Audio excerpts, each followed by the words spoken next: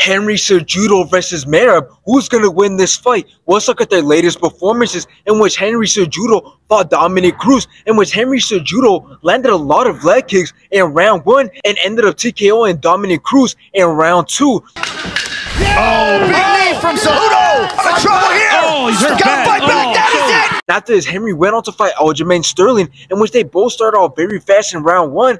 Both of their wrestling and grappling looked great throughout the whole fight, but Sterling ended up taking it by decision. And still!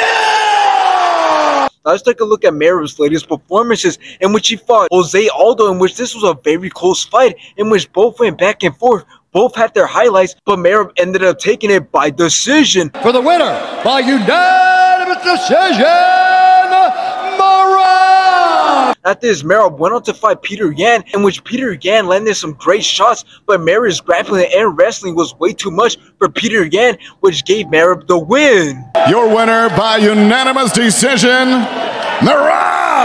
Now, the way this fight was set up was perfect, since it's clear that Merab is definitely the #1 contender, since he is ranked #2, right behind Aljamain Sterling, who just lost a title fight against Sean O'Malley, and he lost his belt. But I truly believe that the UFC did a great job, because they definitely want the storyline between Sean O'Malley and Chito Vera to play out, since Sean O'Malley only has one loss, and that is against Chito Vera. But I do believe that the winner between Henry Cejudo and Merab will definitely become the #1 contender to fight either Sean O'Malley or Chito Vera. Now, let's talk about the fighters and how the fight will go. When looking at it on paper, they match up pretty closely, as Merab has 16 wins with 4 losses, and Henry Cejudo beats him as he has 16 wins and only 3 losses. But here's where it gets interesting, and here's what most favor Merab, and that is because Merab is on a 9-fight winning streak. Meanwhile, Henry Cejudo is coming off a loss against Aljamain Sterling, which, yes, most people thought he won the fight. Even Mighty Mouse himself thought he won the fight, but still is a loss regardless. But in the end, who do I think is going to win this fight? Well, I do believe that Henry Cejudo isn't as hungry anymore, and I can't see Merab lose, only because he has been the #1 contender for some time now. And if anybody's going to be Sean O'Malley or Chito Vera, it's going to be Merab over Henry Cejudo.